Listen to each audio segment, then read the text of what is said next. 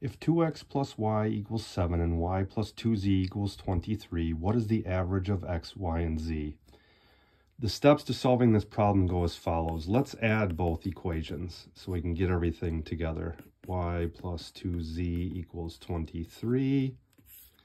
X's go to 2x, y plus y is 2y, and then there's a 2z. 7 plus 23 equals 30. We can pull a 2 out of all this, so let's simplify it. We'll divide all this by 2, and we got x plus y plus z equals, this is not 22, so it's 15. Well, look at this. The average of the three variables is just the variables divided by 3. So if we take x, y plus z equals 15, the average of x, y, z, we just divide by 3, and we get 5.